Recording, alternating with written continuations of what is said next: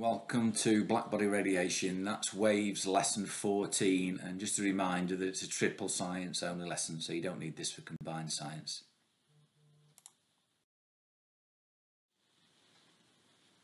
So for the lesson you'll need a pen, paper or exercise book, and if you have got a mobile phone and you don't need it to view this video on, then make sure it's out of the way.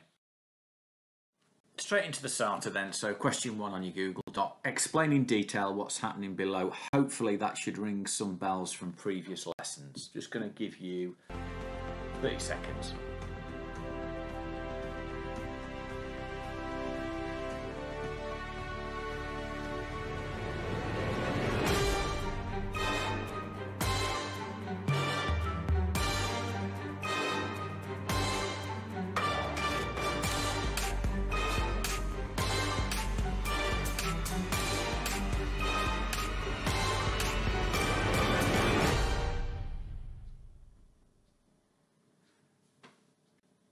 Okay, let's see what you've written. So we've got areas of different colour here.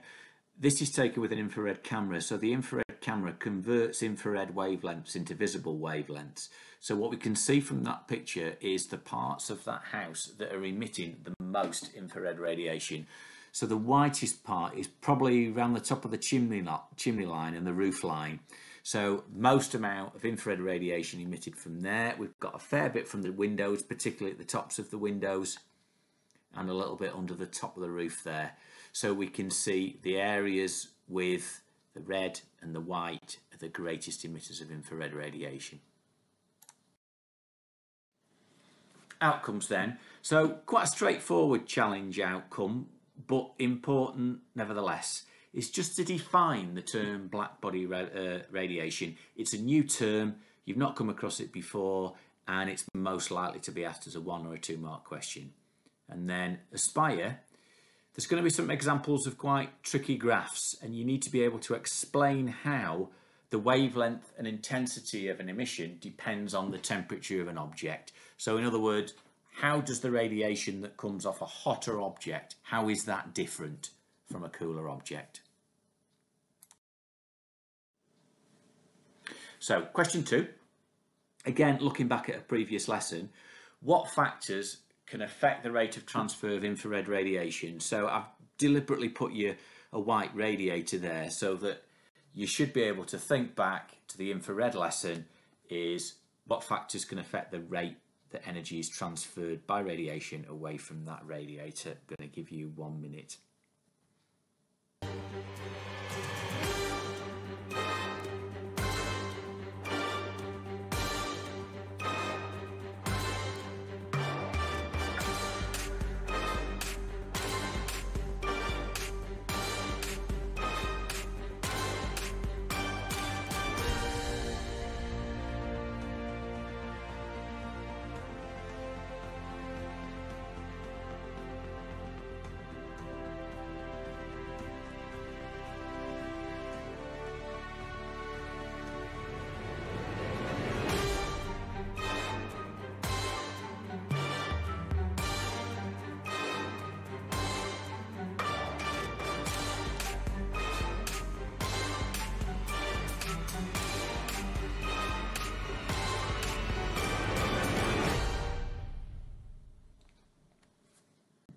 Okay, let's see what you've got. So if you've got the temperature of the radiator, you'd be right. If you'd got the surface area of the radiator, you'd also be right. I'm hoping though that you've got colour. If I change that white radiator to a black radiator, the infrared radiation that it's emitting would be greater. So I've just flipped that. You notice the amplitude is greater, so there's more energy in that wave, so there's more energy coming off that when it's black. So black, particularly matte black, are very good emitters of radiation. So that's a factor that I've hoped you've included. So colour and wavelength then. So you should remember that white light is made up of many colours. We normally call them the 7 colours of the spectrum. There's a lot more than that. We divide them into 7 because there's only 7 that we really give names to, but there's a huge number, infinite number really in there. So If we shine the white light through that glass prism there, it will split up, it will disperse. So I want you to list, for question 3, the 7 colours of the visible part of the electromagnetic spectrum in order, top to bottom, as they would appear on there. If you could draw the lines for the light as it goes through and the colours separate there, that would be even better. So I'm just going to give you 30 seconds, so quick as you can.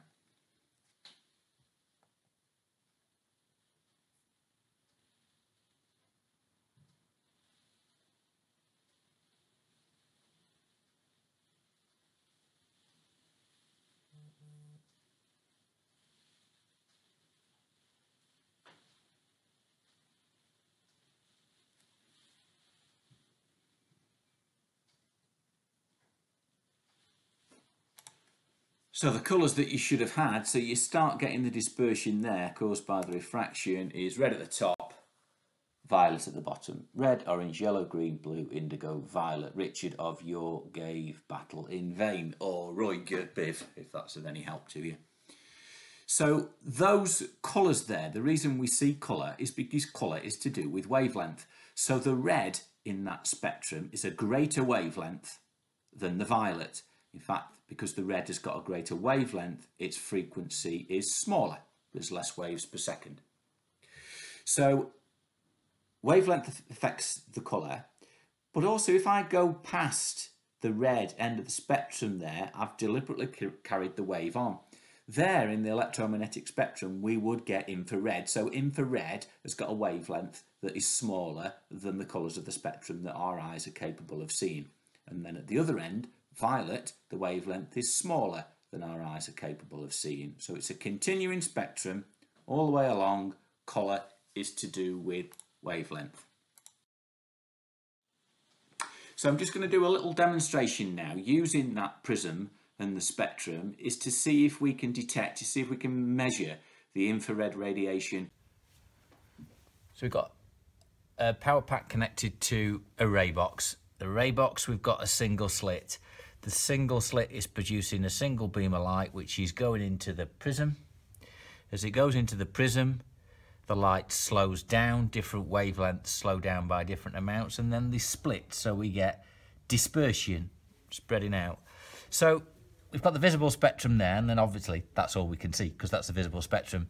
But on the red, if you look at the red, and I place this blackened thermometer, so not in the actual beam of the colours that you can see, but next to it, we should be placing the blackened bulb of that thermometer into the infrared spectrum. And because it's blackened, it should be absorbing infrared radiation, and it's rising. So far in the amount of time that I've been talking, it's gone up half a degree. I'll leave it a little bit longer. It's on 22 now, started at 21, it's gone up a degree. So that's evidence that there we have radiation, infrared radiation with a wavelength that is greater than the red visible part of the spectrum. Okay, next, another demonstration. So this time I'm going to use a filament bulb and slowly turn the power up. So turn the voltage up so that we've got more and more current going through it, so the temperature will heat up. So we're going to have a look at how the temperature of that metal filament affects the colour of the light that comes off. Bulb's off at the moment. Slowly going to switch it on and increase the voltage. So there is a voltage across the filament in that bulb now, which means there's a current flowing through there. Looks like the bulb's off. It's not off. We'll come back to this point at the end. So I'm going to slowly increase the amount of current flowing through the filament.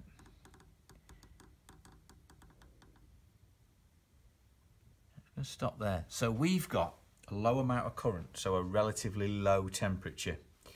So we can see now we've got light emitted. You can see it. But that light is definitely red. See if I can get it a touch colder. It's definitely the red end of the spectrum. Remember, red is a lower wavelength. So let's increase the temperature. Orange, Richard of. Let's increase the temperature again. York. Now, as we go higher, it's not suddenly going to go green, and that's because we're now getting a mixture of different wavelengths. So as I increase it hotter and hotter, I'm going to turn away and leave you to suffer. It's now becoming yellowy white, and as I get hotter, we should see what we class as being a white light, which is a mixture of the colours. So two things are happening. As it is cooler, it's giving off a lower intensity of light, and that light is of a lower wavelength. And as I increase the temperature, we get a greater intensity of light, it's brighter, and the wavelengths increase. So I'll go back to the bit that I said I'd go back to. So still current flowing, still current flowing, still current flowing. Now, it looks like that's off. It's not off, but it is now only emitting infrared radiation. Looks invisible because it's not giving off any visible wavelengths. So let's just summarise what we saw then. So when the filament lamp was very low current, it was quite cold. So it was on and it was still emitting radiation, but infrared radiation. In other words, there was still some heat infrared coming off, but not visible light. You couldn't see any glowing of the filament. And then we turned it up.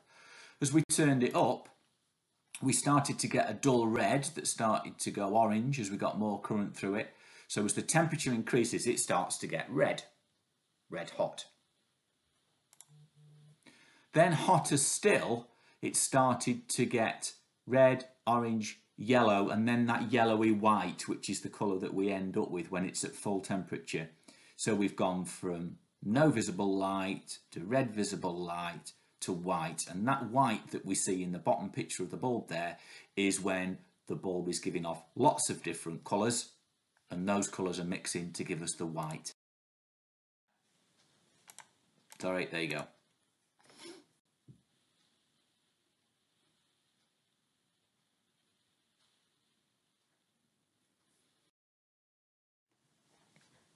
So this is the challenge outcome we talked about, is being able to define what black body radiation is.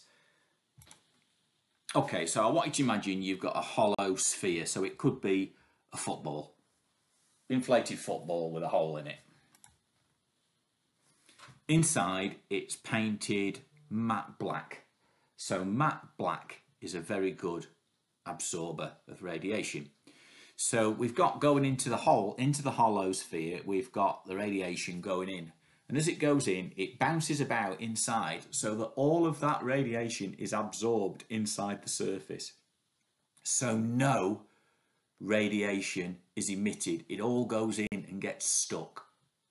So we say that if we've got an object and all the radiation that falls on it is absorbed and nothing's reflected, we call it a perfect black body. So it's an object that's just soaking up, that's absorbing all the radiation that falls on it. Okay, so not only do objects emit infrared radiation, but they also absorb it. So if you've got an object, so just imagine this black ball floating about in the universe, it will stay at constant temperature if it's absorbing and emitting the radiation at the same rate. So if it's got any radiation that's coming in is then being emitted, it'll stay at the same temperature. If it's absorbing more, it'll heat up. If it's emitting more, it'll cool down. Now that's going to be important later when we look at the factors affecting the temperature of the Earth, which is also a question that they could ask you about. So remember, objects that are good at absorbing are also very good at emitting. So matte black.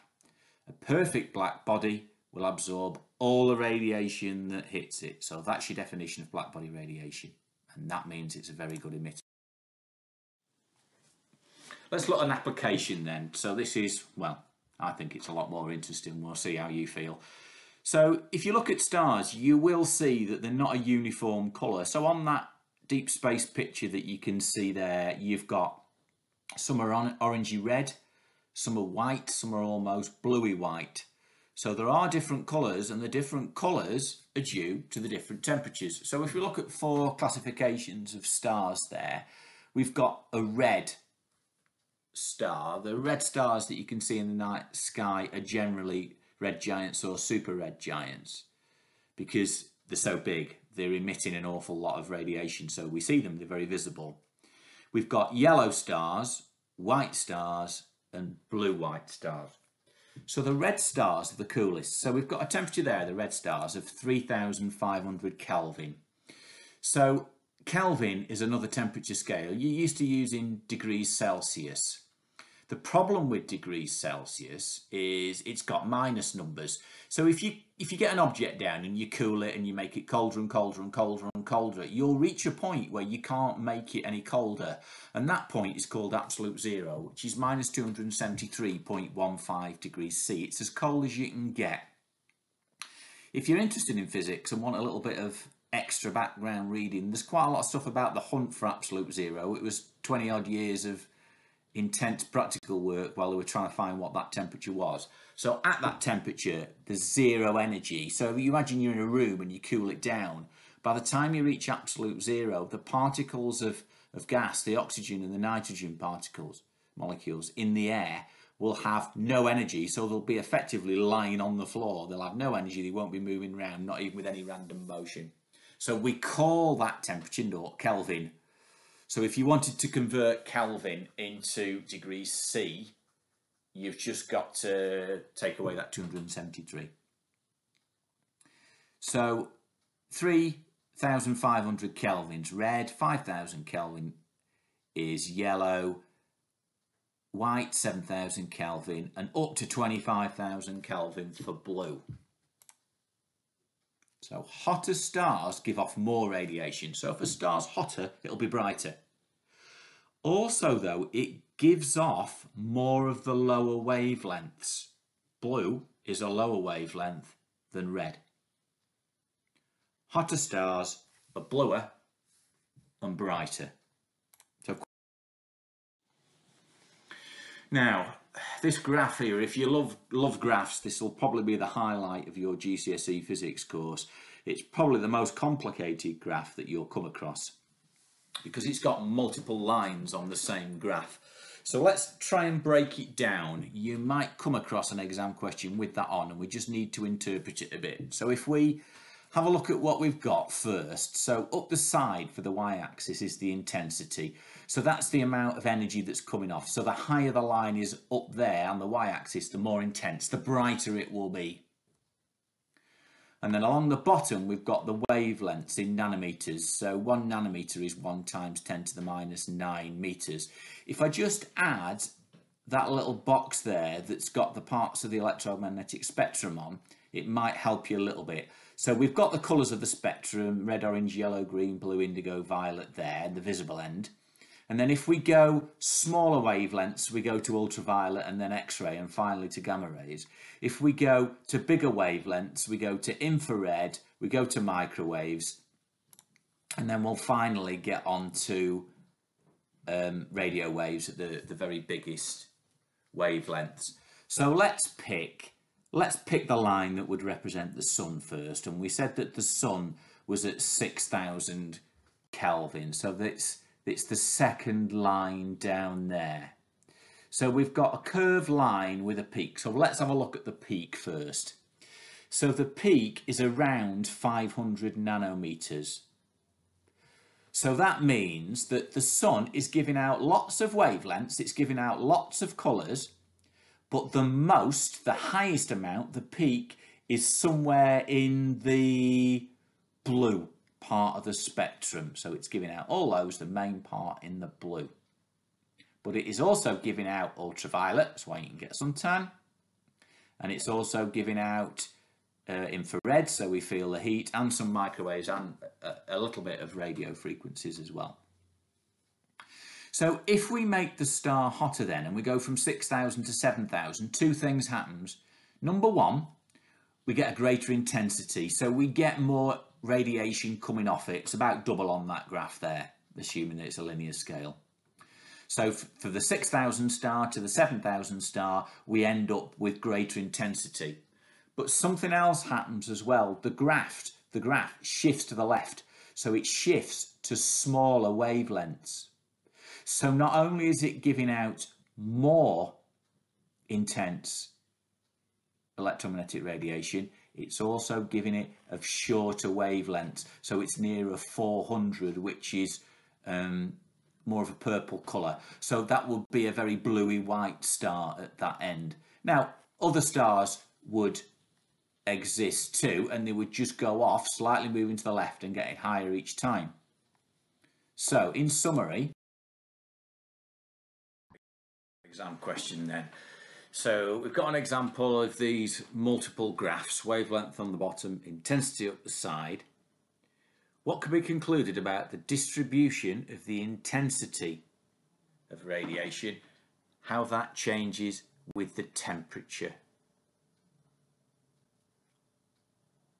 I'm going to give you 3 minutes. Off you go.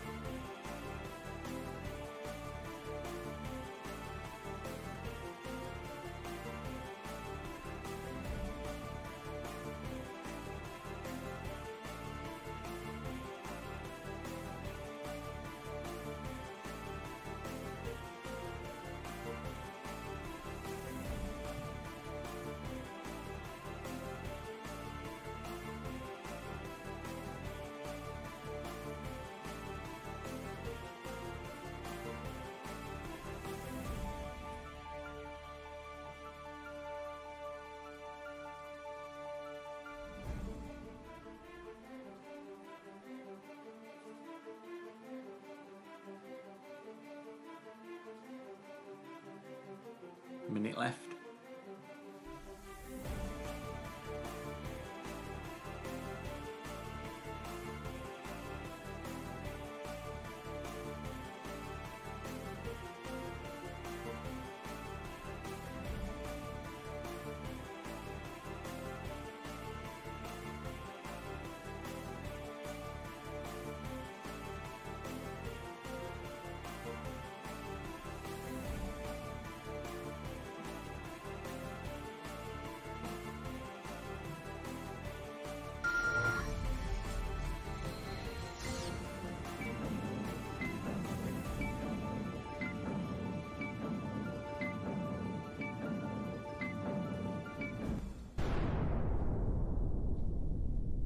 Okay, should just be finishing off. So, self-mark it, please. Let's have a look at the mark scheme.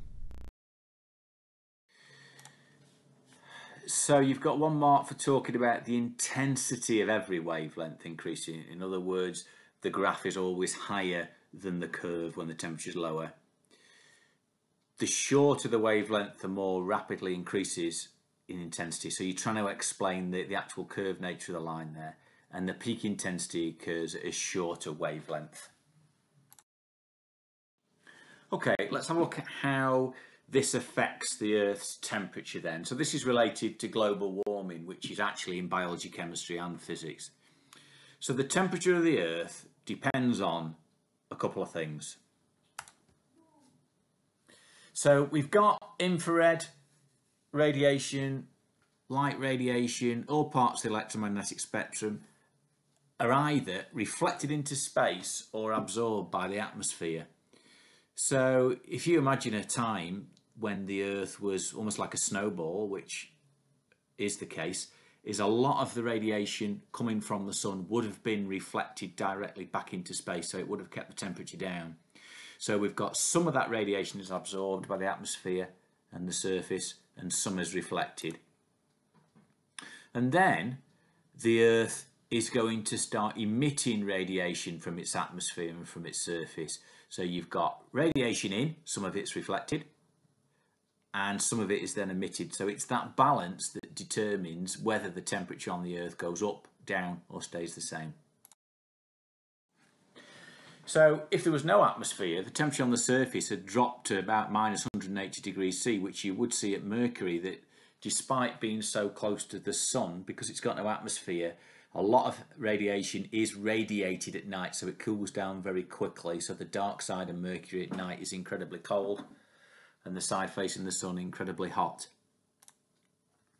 So the gases that we have in the atmosphere, carbon dioxide, methane, water vapour, absorb the longer wavelength radiation from Earth and prevent it from escaping. So the more of those gases that we have, the more of the radiation that's trapped and then not emitted into space, which is why if by human activity we've generated more carbon dioxide in the atmosphere, it's going to reduce the amount of radiation that's emitted, therefore the temperature will rise. Global warming. So that's the greenhouse effect. So what we end up with is then that the gases are emitting radiation back towards the surface and not back into space. So this is just representing it with a diagram. So we've got an average mean temperature on the Earth there of 15 degrees C, as it is at the moment. So from the sun on the left, we've got the incident radiant energy is coming in. Some of that is reflected off the atmosphere. The rest is absorbed, and then thermal radiation is emitted.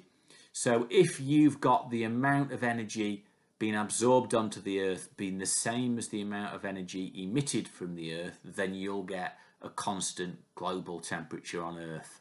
Any one of those three factors changing can mean that the temperature on Earth changes. So this is how it'll look in an exam question. Something similar to this has come up a couple of times. So we've got a representation of the Earth on the left 200 years ago, and then on the right now. We've both got the same amount of incident radiation from space, 170,000 terawatts. Tera as in terabytes, 1 times 10 to the 12. It shows you how much is reflected, and it shows you how much is emitted. So what the question is, question 6, explain how the temperature of the Earth and its atmosphere has changed over the last 20 years. So you're not just saying what you think's happened to the temperature, you're trying to explain which factors have caused that change. So try and mention the radiation in, the reflected into space, and that emitted from the surface of the Earth. So I'm going to give you 3 minutes.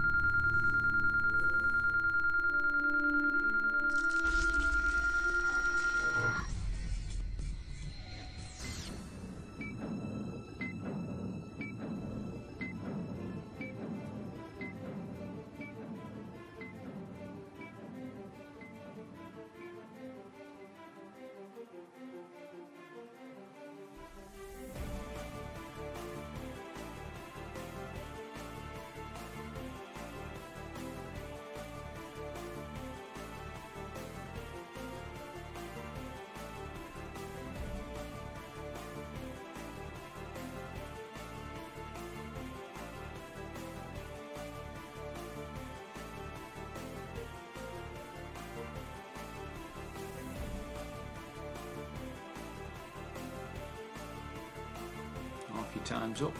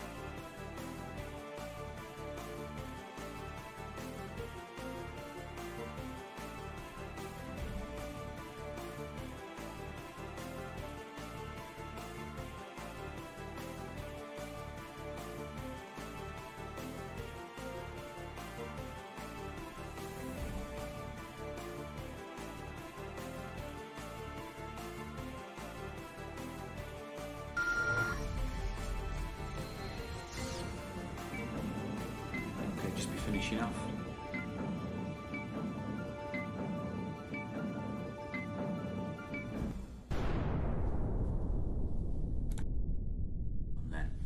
So the first thing that you should note there is that only one of the numbers is different. So 200 years ago we got 120,000 terawatts emitted, and now we've got 116,620 terawatts emitted. So we've got less terawatts emitted. If you've got less radiation emitted but the other two factors are the same, the temperature of the Earth is going to increase. So temperature is increased is worth 1 mark. So what they've got for the second mark in the mark scheme is 200 years ago, the radiation from space and the energy emitted is equal. So therefore that would have kept the temperature constant at the time. And then you need to say less radiation is emitted. Now it's good practice here, although it's not in the mark scheme, is when you're using information that's got data on it, as in numbers, I would quote those in your answer. So I would actually use the numbers as you're answering, just to be on the safe side. Okay, some review questions here. So in your book, jot these down. It comes to 3, 4, 5, 6, 7 minutes. I'm not going to give you the time on here because some of you will take longer than others. So I suggest you pause the video here and you use those to make notes in your book. It's particularly important if you've found any elements of this lesson difficult, and I would probably guess that quite a few of you have. It's one of the toughest topics that we've got in triple science, particularly the use of the graphs.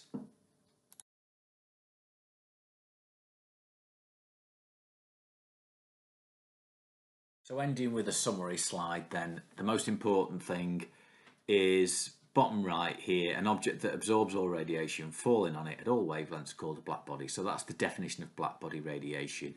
We've got the diagram of the Earth showing the 3 factors that are affecting the temperature, a representation of black body radiation, top left, and an example of the graphs. So pause the video, and if you want to, make a little summary in your book, and then you've got some notes. So thanks for working on waves. There's a couple more waves lessons left, so see you next time.